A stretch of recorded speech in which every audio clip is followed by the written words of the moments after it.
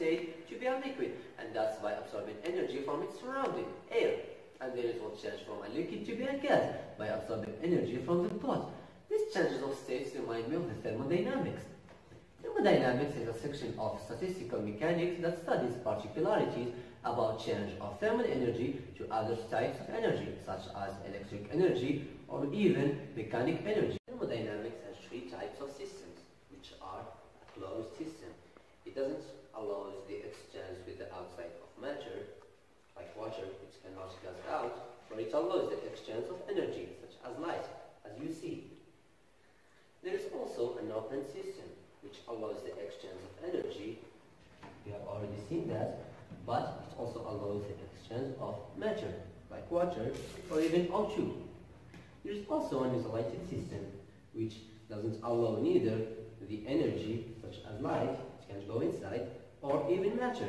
Nothing can go out or inside. And that's the three types of systems. Also, thermodynamics has four laws, which are the zeroth law. It says that if we have a body inside the room, the body has a temperature T1 and the room T2. These temperatures are different, but it will be the same by time.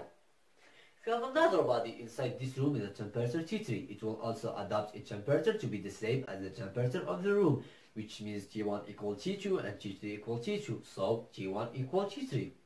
The first law, it says that delta U equal Q plus W, with delta U the variation of internal power of the body, and Q the energy coming inside or going outside the body, and W the work of forces applied on the body or from the body. The second law, it talks about the entropy, and it says that delta S equal Q on T.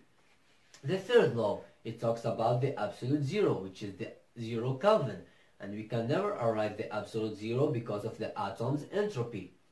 Now, you must be wondering what is the entropy. The entropy is the disorder of molecules in a system.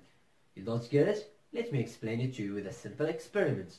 Now, we have this container of water and we have this dye. We're gonna try to pour the dye in water. As you see now, the entropy is weak and getting stronger when the molecules of water are trying to mix with the molecules of the dye by making a disorder.